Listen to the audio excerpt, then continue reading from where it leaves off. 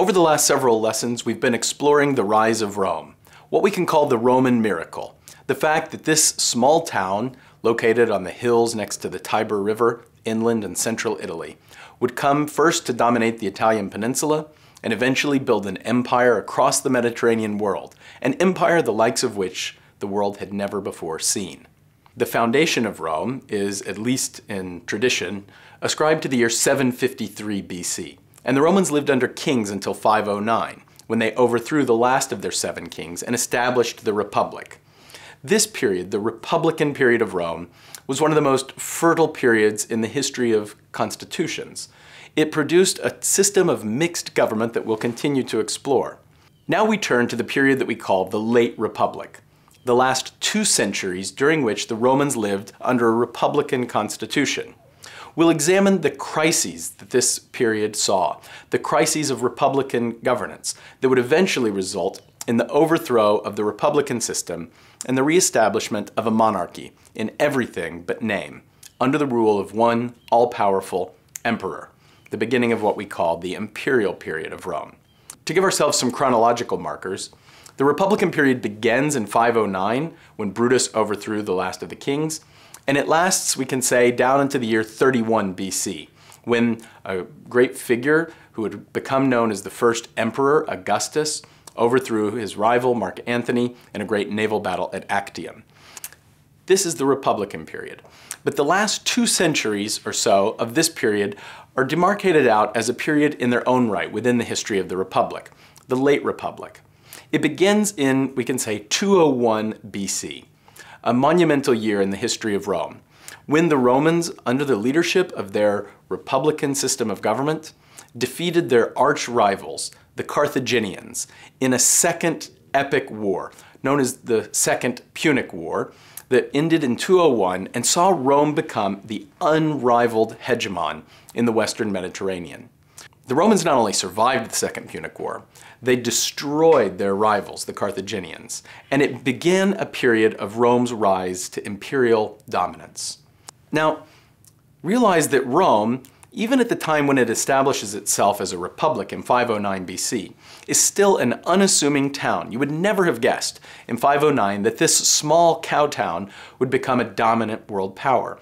Rome was a small society, and the Republic had its beginnings in a very small-scale, relatively primitive kind of society with a very basic agricultural economy.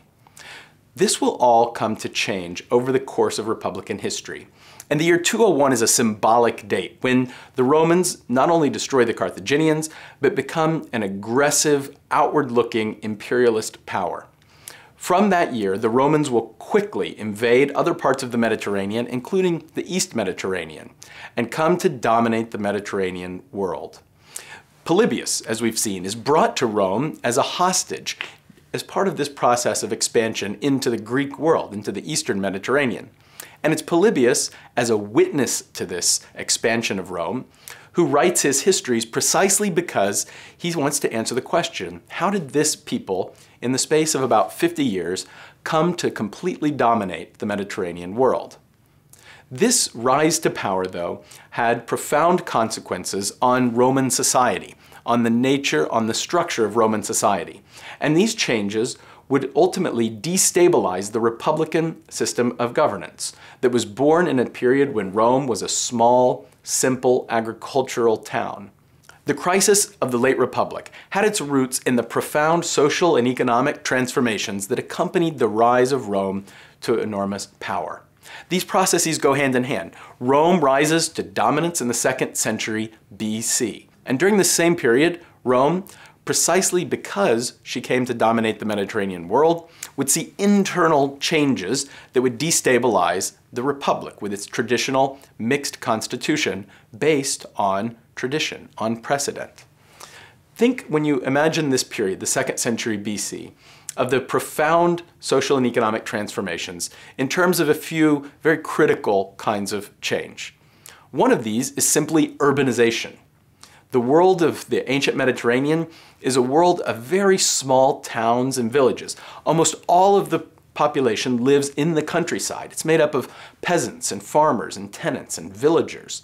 But the rise of Rome to power and wealth brought with it changes in the 2nd century that included the urban transformation of Italy. Now, there were cities before, but even the greatest of these cities were very limited in scale. Classical Athens may have been no more than 100 to 200,000 people, and that was a large city. Rome, at the time of the Republic, is no more than a few thousand people. But during the 2nd century BC, the city of Rome will become the single largest city that humanity had ever seen up to that point. And in fact, by the 1st century BC, as this process continues, the city of Rome will reach a population that many historians estimate to have been in the range of 1 million inhabitants. That makes it the largest city until London in almost 1800. That's a profound change. The growth of this, what's really a mega city, right in the heart of the Roman Empire. And it creates a kind of urban society, an urban environment that simply had never existed before. And as we'll see, this urban atmosphere becomes a new kind of challenge to the republican system of government. The second kind of critical transformation that occurs in this period is the rise of the Roman slave system. Now, slavery is common across human history, and it had certainly existed for centuries at Rome. But it was a small-scale kind of patriarchal slavery in which most slaves live with the family in its house. But the rise of Rome in the 2nd century saw the development of a truly new kind of slave system, the likes of which the world had truly never seen before. Large-scale plantation slavery that's based on a commercial economy. The rise of Rome to imperial dominance meant the rise of Rome to commercial dominance, and it meant that there was money to be made by exporting commodities into the markets across the Mediterranean. And in the 2nd century BC in particular, we see the rise of great slaves-based villas, plantations, where commodities, especially wine, is produced en masse as a cash crop and exported all over the Mediterranean world. This means a new kind of farming, a new kind of commercialization, but also a new kind of labor system, plantation slavery. And we'll see that over the course of the 2nd and 1st centuries BC, the rise of this new slave system would also be a destabilizing element in the politics of the period, most notably in the form of great slave revolts. Truly, some of the largest slave revolts in all of the ancient world happened in the Roman world in the 2nd century and 1st century BC, culminating most famously in the revolt of Spartacus, a historical event that occurs in the first half of the 1st century BC. The third critical transformation in this period is a change in the nature and composition of the Roman army.